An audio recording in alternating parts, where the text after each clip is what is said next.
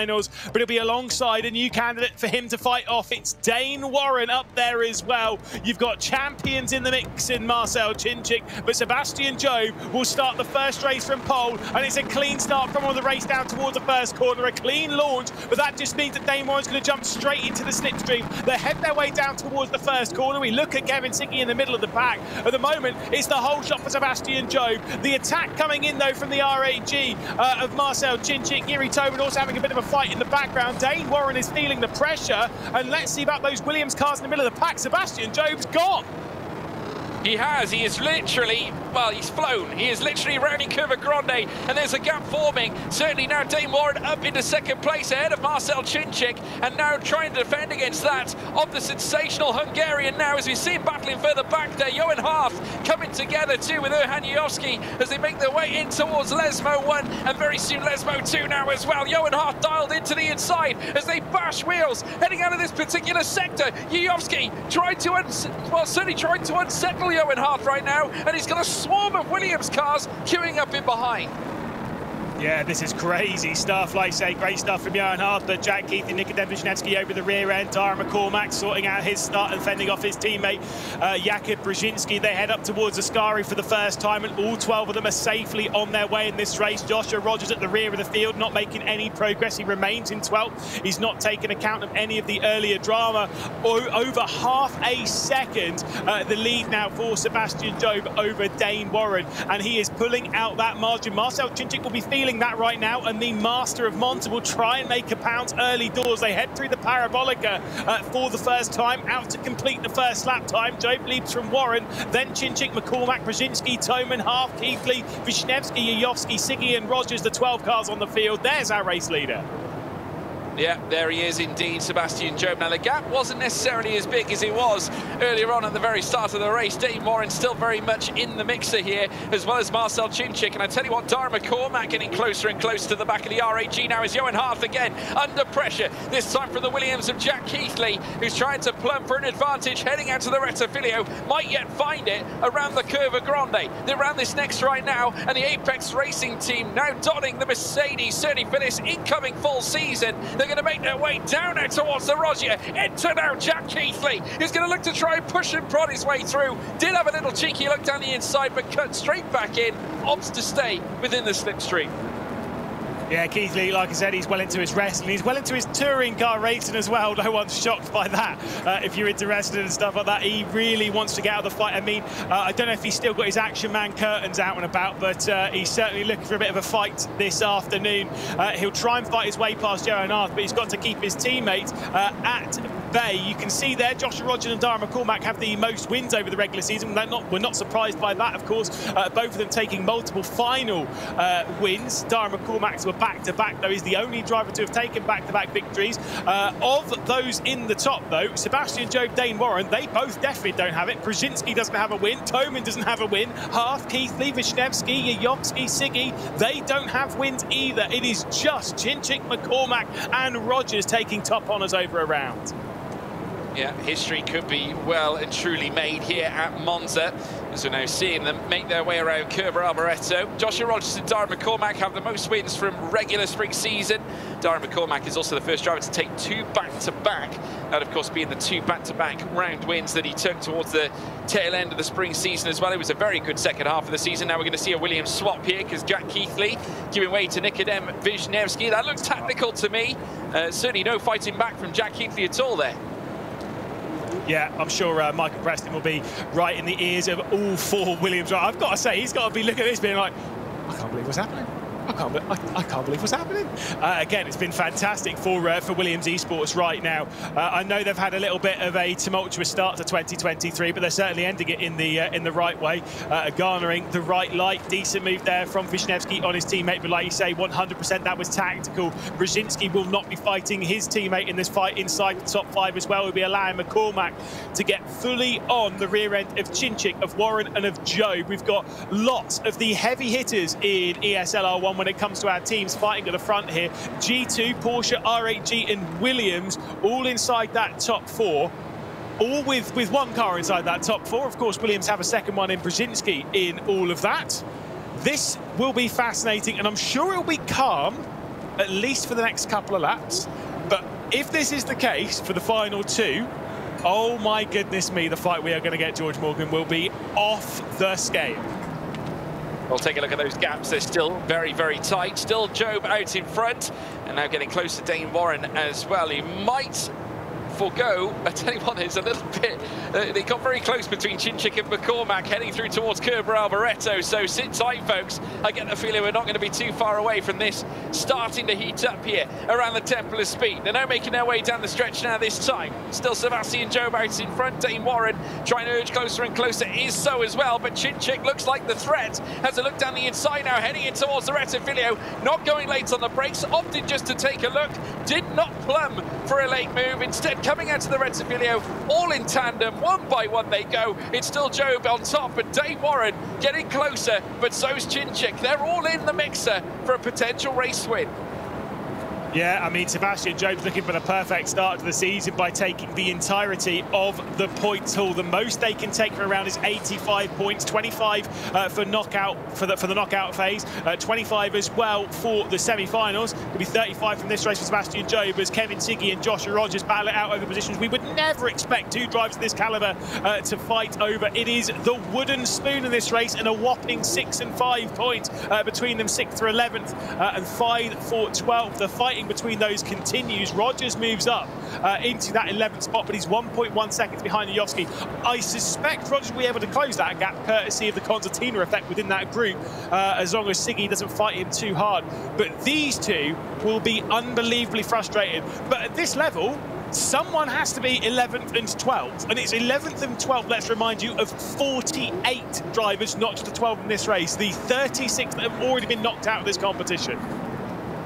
Yeah, absolutely right indeed. Chinchik now starting to drift closer and closer to that of Dane Warren again. They were seeing the fight in the top three, could call it the top four as well, with Darren McCormack, who's still sitting on the back of the RAG Audi. It can all be undone with one mistake. That's all it takes, as now we ride on board with Marcel Chinchik. You can see him at the bottom left of your screen. Underneath there, you can also see Sebastian Job. Now Chinchik giving up waiting, as has Dane Warren, who's going to be undone here because he's trapped behind that of Sebastian Job. Enter that of Marcel Chinchik, who's going to get his nose into second place. Dane Warren now trying to fight back. The first blood being issued here in lap 5 of 9 as they now venture through towards Curva Grande. Here comes Chinchik. We run on board with Darren McCormack, looking to take every advantage possible. He might get one, heading out of the Grande corner now, heading down towards Roger. It's still Job out in front. Back comes Dane Warren here against that of Marcel Chinchik. They come together through this segment over the sausage curbs. It's Chinchik. Chinchik, he holds on to second. Yeah, that's brilliant stuff from Marcel Chinchik. It was a costly lift there.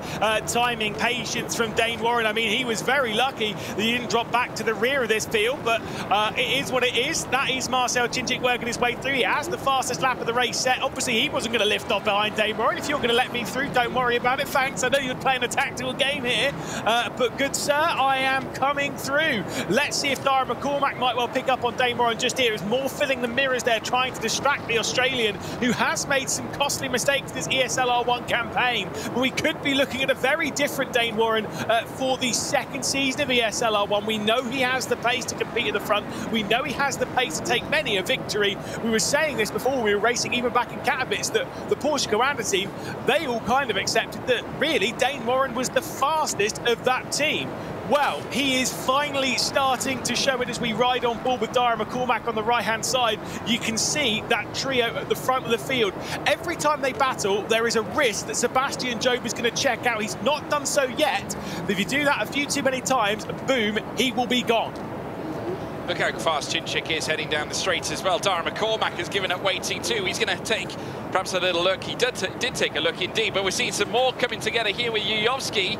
And I think Johan Hart around the outside as well on the venture out to the Rettifilio chicane. Again, an untidy run over the curbs there for Johan Hart, but recovers very well. But now has Nikodem Wisniewski on his tail as they now head around the Curva Grande yet again. Here this time on lap 6 of 9. Only a matter of a few laps left in this final race before they crown whoever the round winner is this time in round 1. Currently it's going to Sebastian Job. Johan Hart digging deep here and now comes under pressure after a mistake, after coming into contact there with Yuri Toman as well. Enter now now Johan Hart and Nikodem Wisniewski. Wisniewski has got him through the first Lesmo. Stellar move, had to be done. Just too many mistakes grouping him to Johan Hart's race. Yeah, just got a little bit overly ambitious trying to make his way past Yuri Toman, and like you say, Nikodem Wisniewski will pounce on that every single day of the week. Race lead with just 3.5 laps left to go, still is being held by Sebastian Job, looking for the clean sweep here at Monza. And at the moment, things are looking okay, but the pressure is starting to build on his shoulders as beta keys are being given out left, right and centre. Surely you're picking these up at home, get them typed in over on the Epic store. Let's see if Sebastian Job can hang on, though. 3 more rotations at the Temple of Speed if he can take his first victory. Marcel Cincic closed out the spring season with a victory, won the spring season champion, had a bit of a struggle at Gamers 8 and wants to open the new season in the best possible way. He's going to be into that slipstream, George, and I'm sure he's going to do something into T1. Yeah, the Hungarian now opens up the door. Remember, he is the Spring Series champion. Now looking to take his crown again in the full season. Enter as well Darren McCormack for second place. But wheel to wheel, Sebastian Job and Marcel Cincic. Dane Warren managing to withstand the pressure as Darren McCormack now falls into line. It is still Job on top. Cincic, he's going to have to live to fight another day. But on lap 7 of 9, it's kicking off here around the Temple of Speed.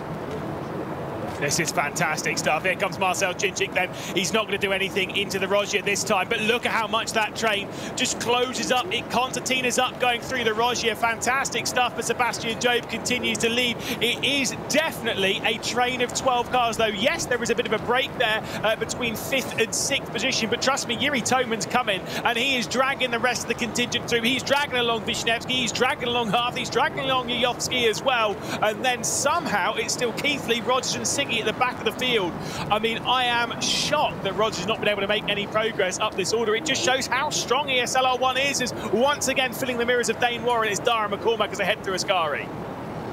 It's strong and getting stronger. We've come a long way since Katowice back in February. Our first LAN event that certainly did unveil the mystery as to the new Rennsport game. And now since then, we have crowned champions. We have obviously seen Marcel Cincic take the Spring Series Championship. We saw, of course, too, that of Maximilian Benneker lifting the trophy at Gamers 8, as well as Porsche Coanda, as well as Team Redline taking successive teams championships themselves. And now it's the turn of Marcel Cincic again to star here in the final race here in round 1. Sebastian Job still out in front, but for how much longer as his rear wing keeps getting peppered by the RAG Audi? Marcel Cincic looking to unveil a possible P1 in his favour, as now we've seen him take the Rettifilio contact on the way through. They come together again, and again Dane Warren proving to be the thorn in the side of Marcel Cincic as they rush around the Curva Grande. Oh, I thought McCormack was getting involved in it then. They come round Curva Grande. There's definitely something happening up here towards the Rogier. The defensive line's being taken from Sebastian Job. Penultimate lap, penultimate chance into the Rogier. The inside line being taken from Dane Warren, who's sending one in. He's trying to commit to it. There's contact between himself and Marcel Cincic. The up and under being taken from the Irishman of Darren McCormack. And Williams could be working their way onto the podium. You can see into the eyes of McCormack there. He is feeling the pressure, but he's making the move as calm as you like. Bam! Dane Warren bites off a bit more than he can chew, and it is Darren McCormack making his way to 3rd. Yeah, and Williams might have another car going through too, because enter Kuba Brzezinski, who is now side by side. Serralio straight now, lights up here as all the cars get to work here with only a couple of laps to go. We have got a lap and a half still to run here at Monza, round 1 of the full season. Enter Jakub Brzezinski, sensational move now, 4th place. Now going to the Williams driver. It's Williams 3rd and 4th as McCormack now strives onwards. He's going to try and open up a chance at a victory, but back comes Dane Warren. Yeah, this is it. There's going to be 3 for the race lead because everyone else is too busy fighting in their own squabbles. Behind, there's 3 wide as well as Johan Hart. There's someone on Wisniewski who has a big slide coming out of the Parabolica. He manages to catch it just ahead of the Frenchman. Now drops in behind. Frustration from Johan Hart. But we must look forward because I'm sure Cincic is going to try something on Sebastian Job. One final lap around the Temple of Speed. The defensive line's being taken from Jakub Brzezinski as we head our way through it. Sebastian Job looking for the clean sweep. It's the big send coming in from RAG. There is more to deal with coming up towards the Rogier as this fight continues. Warren back past Brzezinski. certainly is. They remain side by side, coming through towards the Curva Grande now. Wheel to wheel they remain. In behind as well, venture in Yuri Toman. Who knows? He has a sniff of an opportunity and a double overtake. He's going to squeeze around the long way round as they come in towards the Roger. He might yet get the Tiger line heading through this next step, but no, Dave Warren shutting the door immediately on Kuba Brzezinski, who now has to stay in 5th place. Johan Hart going off the track as well. He's dropping places, but the backup at the front end now still brewing. Dave Warren under pressure still. He's had to be physical. It's been so demanding. This race certainly giving the best of these drivers to the forefront, giving you guys at home the spectators the feast to watch. But here's the fight now for the win here. Lewis, take us away. I can't believe what I'm seeing. He can't do it up towards Ascari, but Marcel Cintic's going to give it a go. He has to back out of it, and Sebastian Jobe will continue to hold the race lead. This will come down towards the Parabolica. Is this not the best final you have ever seen in ESL R1 as we start this brand new season at the Temple of Speed? It is Sebastian Jobe, Marcel Cincic, Dara McCormack all fighting for victory. It's going to be the outside line being taken. Dara McCormack on the brakes, not making it 3 wide. Sebastian Jobe taking the inside line through the Parabolica. There's contact as the Irishman tries to make its way through. They come out towards the line, and it is Sebastian Jobe taking the clean sweep here to open the season of ESL R1. Jobe on top, McCormack and Cincic with the drag race towards the line, and it is G2 Esports taking the first win of the full season. How much can you talk about this, man? I cannot believe what I've just seen, and it's fantastic.